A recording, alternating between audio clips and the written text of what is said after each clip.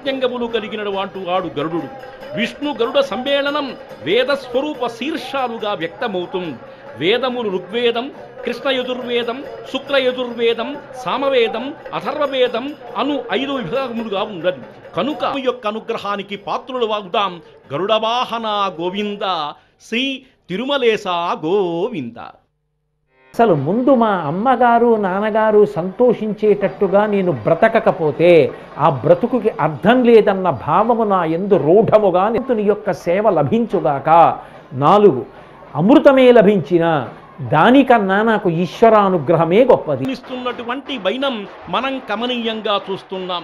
అందుకే అమృత కలశహస్తం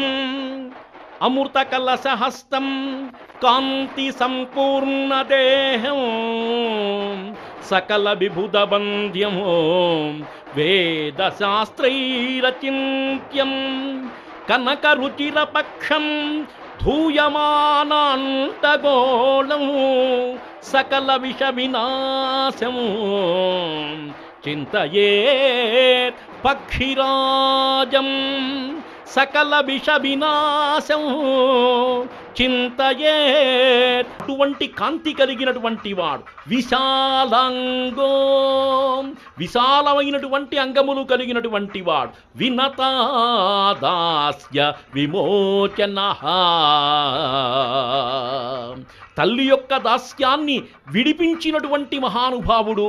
అటువంటి మహానుభావుణ్ణి భక్తిమయ వాతావరణంగా మారుతుంది. కాబట్టి లక్షలాది భక్తజనులతో కూడిన పక్షిరా శ్రీశం సీమాన్ సేవతే వైనతేయ. దాసుడుగా గరుత్మంతుని పైన ఉండేటువంటి వెంకటేశ్వరుని యొక్క భగవానుణ్ణి గరుడోత్సవాన్ని చూడటం మనకు పుణ్యప్రదంగా భావిద్దాం. గరుడ వాహన గోవింద, తిరుమలేశ గోవింద. సలహా ఇచ్చి తాను సూర్య భగవానుడికి వాహనంగా వెళ్ళిపోయాడు. తరువాతి కాలంలో వినత కద్రువకి దాస్యం చేస్తోంది ఉంటాయి. కానీ తల్లి దాస్యంలో ఉంది కనుక తాను కూడా తన యొక్క పెదతల్లి అయినటువంటి కద్రు